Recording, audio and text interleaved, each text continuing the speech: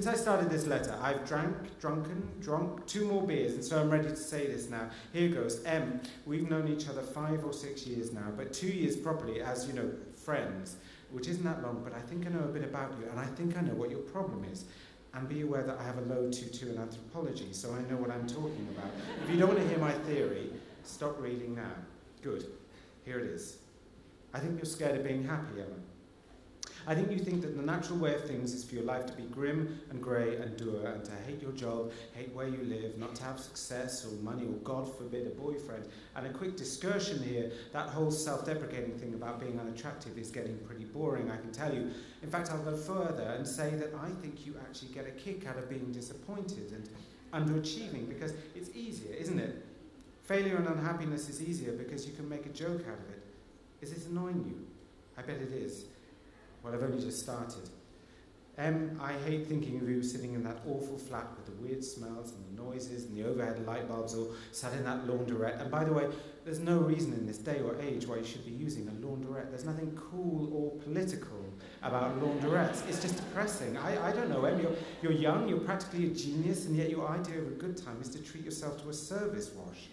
Well, I think you deserve more. You're smart and funny and kind, too kind if you ask me, and by far the cleverest person I know, and I'm drinking more beer here. Deep breath. You are also a very attractive woman, and more beer. Yes, I do mean sexy as well, although I feel a bit sick writing it down. Well, I'm not going to scribble it out because it's politically incorrect to call someone sexy, because it is also true. You're gorgeous, you old hag, and if I could give you just one gift forever for the rest of your life, it would be this. Confidence. It would be the gift of confidence. Either that or a scented candle. I know from your letters and from seeing you after your one-woman show that you feel a bit lost right now about what to do with your life, a bit rudderless and oarless and aimless, but that's okay, that's all right, because we're all meant to be like this at 24. In fact, our whole generation is like that. I read an article about it. It's because we never fought in the war or watched too much telly or something. Anyway, the only people with oars and rudders and aims are dreary bores and squares and careerists. I certainly don't have a master plan. I know you think I've got it all sorted out, but I haven't. I worry too. I just don't worry about the dole and housing benefit and the future of the Labour Party and where I'm going to be in 20 years' time and how Mr. Mandela is adjusting to freedom.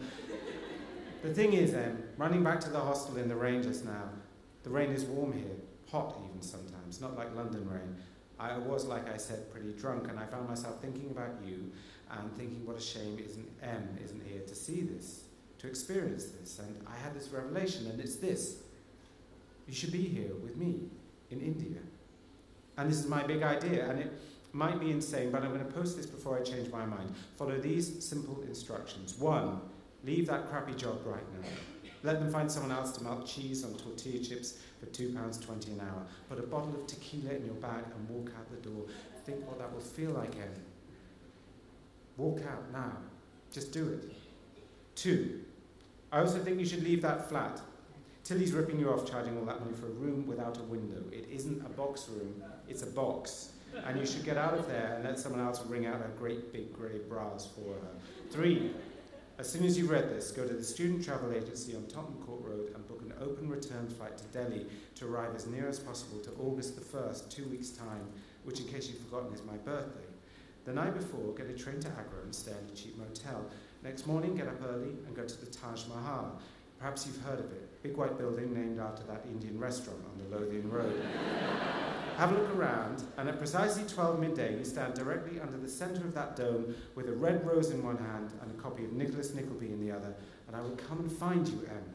I will be carrying a white rose and my copy of Howard's End, and when I see you, I will throw it at your head. Isn't that the greatest plan you've ever heard in your life? For £300 of someone else's money, you could change your life. And you mustn't worry about it because, frankly, I have money that I haven't earned and you work really hard and yet you don't have money, so it's socialism, isn't it? And if you really want, you can pay me back when you're a famous playwright or when the poetry money kicks in or whatever. On the wall in front of me is this massive sort of praying mantis thing, and he's looking at me as if to say, shut up now, so I will. It stopped raining and I'm about to go to a bar and meet up with some new friends for a drink.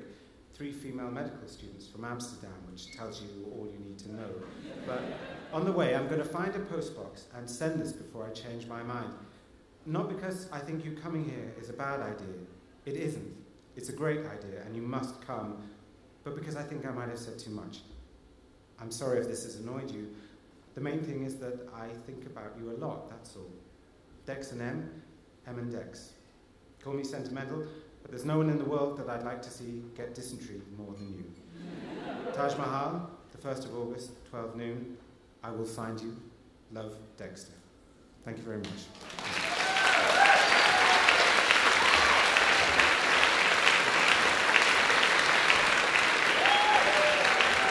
David Nicholls, give it up!